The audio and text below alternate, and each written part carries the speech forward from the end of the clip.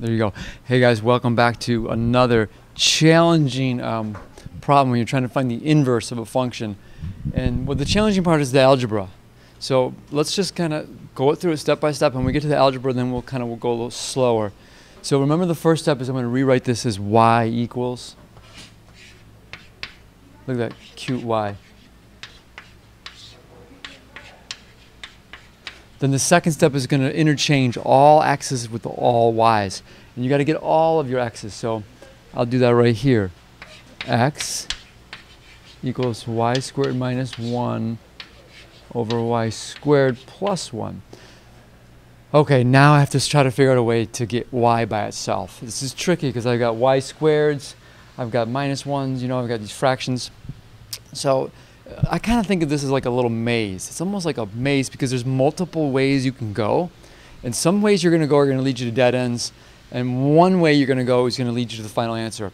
So you're going to just have to try to be patient and try different things out. Since I know the answer, I'll kind of go through the right path from the beginning. But I'll try to kind of talk about what I'm looking at. So I'm looking at it as this is x over 1. I love to cross multiply. So I'm going to do this times this equals this times this. Some of you, maybe you just see it as you're getting rid of the denominator. So you're multiplying both sides by the denominator. It's the same thing. So I'm going to do that. I'm going to write over here. X times y squared plus 1 equals y squared minus 1. Now you got some choices. Y squared minus 1, difference between perfect squares. You could rewrite that as y plus 1, y minus 1. You could factor it out. But where's that going to get you? It's just going to make more y's. And I still have a y squared over here. So not so good. Let's distribute this and see where that takes us. So x times y squared is xy squared plus x. And this, at first glance, looks very messy. And you're like, oh my God, this is a dead end. Don't give up yet. Just go back to your basics. You're trying to get y by itself. We're actually in a pretty good spot here if you think about it, because it's just y squared on each side. Now that x makes things kind of weird, but don't think of it as x. Think of it as just, it could be a number, 5y squared. If you had like 5y squared and y squared, you could bring them together, get 4y squared, take the square root. So let's just bring the y squareds on one side, the x on the other. So I'm going to bring this over as x y squared minus y squared. I'm going to bring the x to the other side, so negative x minus 1. Now I can factor out a y squared.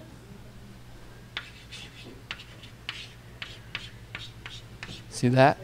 Because y squared times x is xy squared, y squared times negative 1 is negative y squared. And over here I'm going to factor out a negative 1. Just because I don't like negative x's. Now I'm going to divide both sides by x minus 1, right over here.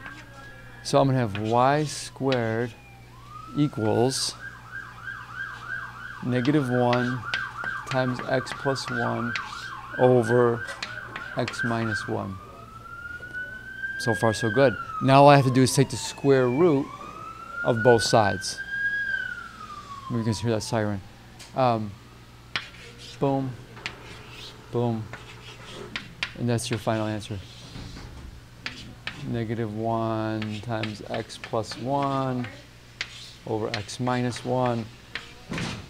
And if you didn't pull that negative 1 out, you could change that. If you don't like that negative 1, you could pull a negative 1 out of here also and rewrite this as minus x plus 1.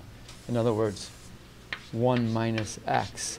And then negative 1's would cross off. So it's really x plus 1 over 1 minus x. I think that's the way that the answer key had it. So all those are different kind of variations of the same thing, but that's your final answer for your inverse function. And then you have to figure out the domain. So remember, to find the domain, you go back to the original function and you find out what the range is of this function. So you have a weird thing where you have x squared minus 1 over x squared plus 1, and x has to be less than or equal to 0. So that's helpful. So I'm going to go a little, I need an eraser. I'm going to make a little chart again.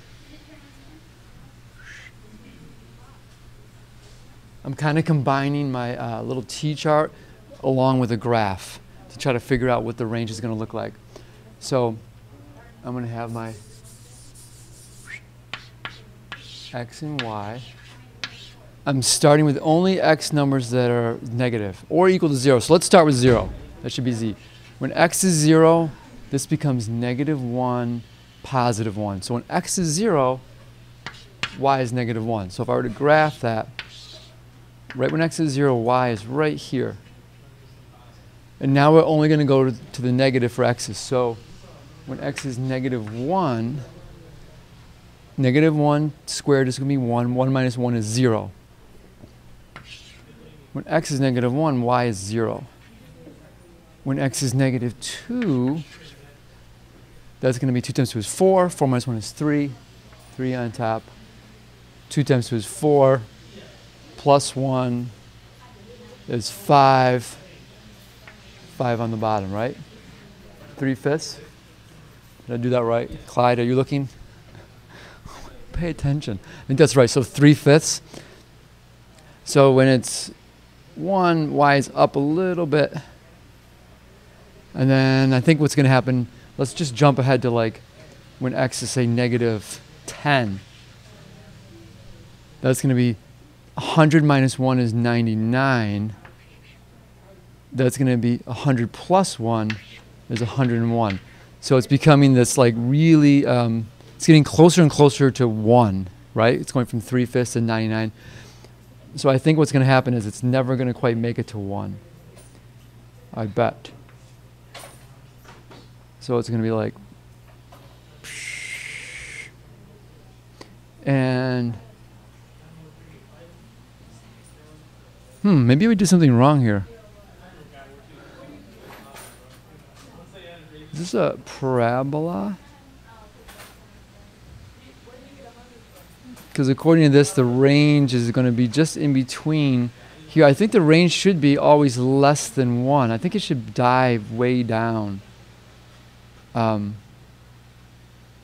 when X is 0, when X is 0, Y is -1.